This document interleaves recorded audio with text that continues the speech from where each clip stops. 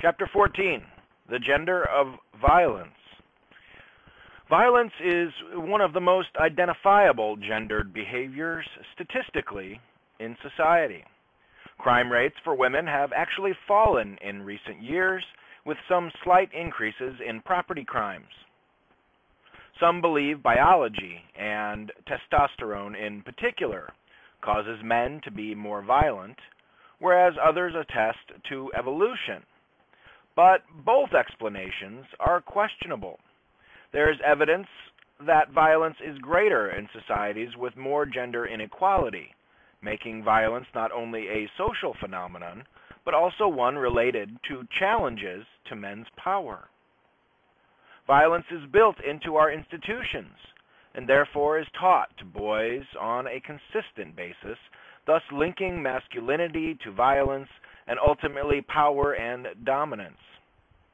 Much of this derives from the development of the United States, from our immigrants who relied on it to deal with conflict or survive the frontier.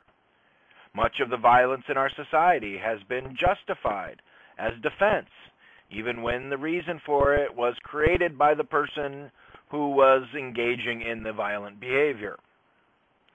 Violence against women is commonplace in society because there is a relationship between the status of women in a society and rape rates, which means the culture determines the acceptability of rape. A woman is much more likely to be raped by someone she knows, including spouses. Marital rape, which was exempt from the law until the 1980s, is a component of a larger social issue of wife abuse. Along with the high rates of wife abuse, there are claims of battered husbands, but the rates and overall experiences differ from that of women. Discussions about the rates of abused wives and husbands surround issues of methodology. Regardless, for both men and women, abuse extends beyond all social boundaries, including race, class, age, and sexuality.